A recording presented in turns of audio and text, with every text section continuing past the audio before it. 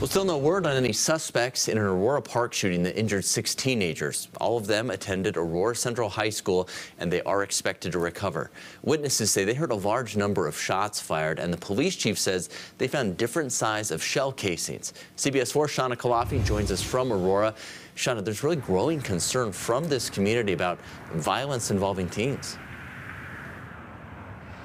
Yeah, there is, Dom, and because of that, several community leaders met today to discuss outreach efforts in response to that shooting, including a march that would end here at Nome Park, where those 6 teens were shot yesterday. That's been planned for this Friday. They're still working out the logistics and securing any necessary permits, but the group is planning to meet at Kenton Elementary this Friday at 3, and then they'll march down Juliet to 11th to Aurora Central and ending at Nome Park around 5.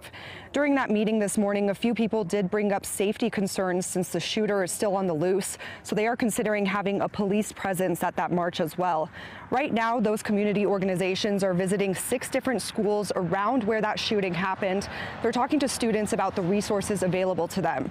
They're also planning a community outreach event for this Saturday.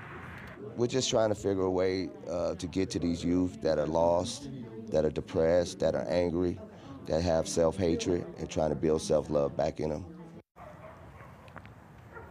And community leaders are hoping that ending that march here at Nome Park on Friday will start to shift the negative perspective that many in this community have of this park.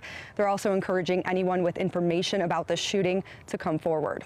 In Aurora, Shauna Kalafi covering Colorado First. Shauna, thank you. Well, we have seen massive security